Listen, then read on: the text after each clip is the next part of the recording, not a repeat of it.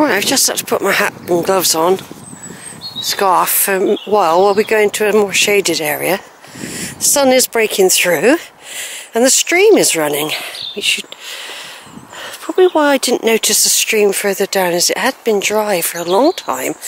They must have been redirecting some of the water flow, I think. I mean, of course, if there's torrential storms, it comes all down here as well. I'm using the little camera. It's okay on video and it does zoom. I've got both cameras in my pocket at the moment. I thought I'd use this one as well. There's the hill fort up there. And the steps up, going up that way. Like I said, that'll be another thing. I do have to come out here on several occasions to do the whole thing, usually. When I had Alberta, it was different. I'd park down by the pub and I could still be wandering around 8 o'clock in the evening, but you can't when you're relying on a bus service, you see. You have to, the last bus is about 6 o'clock from Cheddar.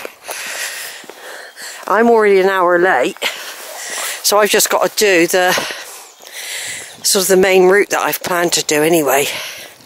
I plan to do this route, but of course, like I said, I often get the 5 o'clock bus, just in case. Yeah, this will zoom. I think this does zoom on a... There's two lovely trees up there. They probably just stick out on the...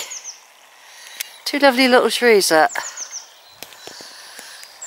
Could be little holly bushes that have been allowed to grow. So here we are, folks. This is Sheila out here. It's going to be over 6 months since I've been out here. I can't remember what route I took, but I know I did a big hike, partly on what I've done now and right across. That was one of my last big hikes that I did. I haven't been able to do some of my hikes this year, which I normally do because of the restrictions and having to be very careful with public transport. I mean, you still got to be very careful. But now the restrictions are lifted, I'm going to use them and I'm taking all precautions. But out here, as you can see, it's beautiful. You can see a lot of people have been using here though over the winter, can't you? Look how well stamped on it is. It's actually made it easier for the rest of us to walk on now, actually. It used to be a very bumpy route, this one. There's the massive hill fort, everyone. I do like going up it, but not today. I want to weave in and out of the trees today. And just have a leisurely walk around and back to Cheddar. That's plan A. And possibly get an ice cream at the end of it. Oh, just seen a deer. I haven't got the viewfinder, but through the back there. Yeah, it won't come out. There's a deer just gone through the hedge there. But it won't come out.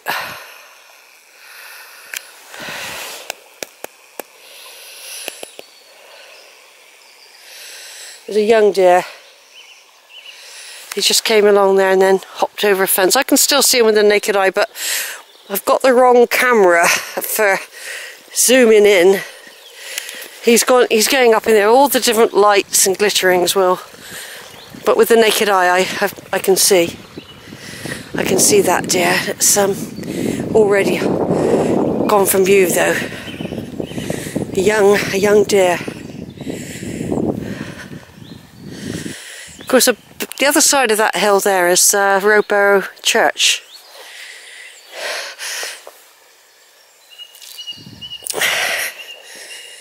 Yeah, I can hear the birds. Oh, I've been longing to come out here. like I said, I haven't been able to do some of the walks because I haven't been able to come out. Basically, it's too far for me to walk.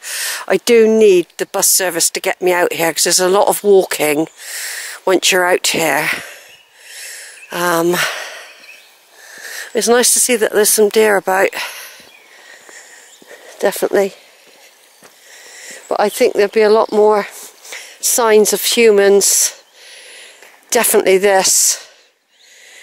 Like I said, it's made it easier for everyone to walk along, but it will go wildish again. It will.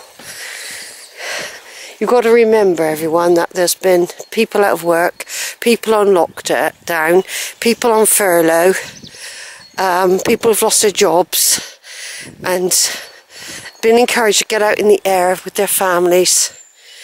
And this is what's happened now. This used to be sort of wide-ish, but not. This is well-trodden ground now. Like I said, it does make it easier because it used to hurt your feet walking around here. Yeah, I put my scarf and hat back on because I know I was going in the wood. It would be a little bit more shady and chilly. I missed an hour of brilliant sunshine, unfortunately, having to wait for the bus, which I missed by minutes. I had to wait for the second bus to come at 10 o'clock. And so basically I lost an hour of my time. Big time. An hour makes a difference. But I'm still going to take it nice and leisurely. Just seeing if I can see any deer blending into that hillside there. Lots of nooks and crannies where the deer can feel safe out there. They do maintain this area, the forest, and they do replant as well. There has been this ash dieback problem, and there is occasional poster which tells you what they're doing. But they've done a lot of replanting up on that hill there. A lot of replanting. I mean, they did a massive cull, if you like, over the last 5 years.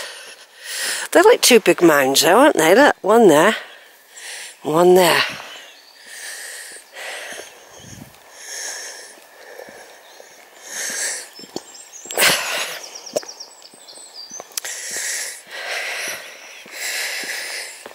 Yeah, I think they must have allowed the water back down because there are underground pipes here that they can use to drain off excess water and that. But it's nice to see the stream going down through the houses there.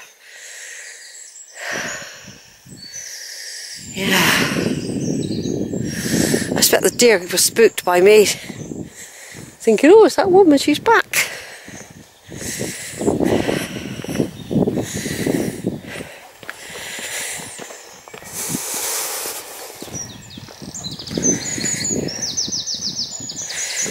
Yeah, I've been exploring this for quite a long time now. Since 2008, I started to realise I could get on a bus. At one time I used to get off the bus at Sandford and walk along that road, and I used to walk through Churchill and come up. But I found another way, which is going up by the quarry, which is a lot prettier and quieter. So I thought, well, rather than walk the roadway with some small elements of risk, or big if you get killed, of course, I'll go up by the quarry, and I've been doing that. And then, of course, when I had my van, I would park further over. I'd miss out the quarry section, just park up by the pub and come straight into here. And then do a massive, loads of exploring without having to worry about a bus. That was the great thing about it. I could just come out and not even think about a bus. I just get back to my van, whether it's... I never used to be out later than 8 o'clock. Same on the Quantox. I could go out and do a big hike. Right, a massive hike. and not even think to myself, oh God, I better hurry up and get back. Because I've had to do speed walking at times when you rely on buses. And of course I did love Alberta. I used to park Alberta up, pay £5 for the parking for the day. Fair enough, it used to cost me a tenner that day out. If not 15 quid, because I'd put £5 worth of petrol in, £5 for parking, and then £5 to have sausage chips and a can of Coke at the end of the walk. But I could then get back to Alberta with my chips and might be a pie, it might be fish, it might be a sausage. And I could sit in my van and have my supper before driving home. Now, I really did love that. But she failed the MOT. I needed £1,000, which I didn't have at the time, to get the new exhausts. Well, not brand new. She'd already had an exhaust. My pension pot, I had a lump sum when I retired. And I used some of it to buy Alberta with. Yeah, I used some of it. And then, and I had her for 6 years. I had a great time. I went everywhere, and I didn't really want to end it exactly, because I've still got energy to do that sort of thing. But I'm also enjoying the break, even though I talk about not having her for this, that and the other. Anyway, I've probably discussed this on other videos. And Zara would start repeating me as if to say, Mum, I know that, you've told me that 1,000 times. She's got a good memory, that's no problem. So there we go. I'm going to stop now and take a picture of this area. Over now.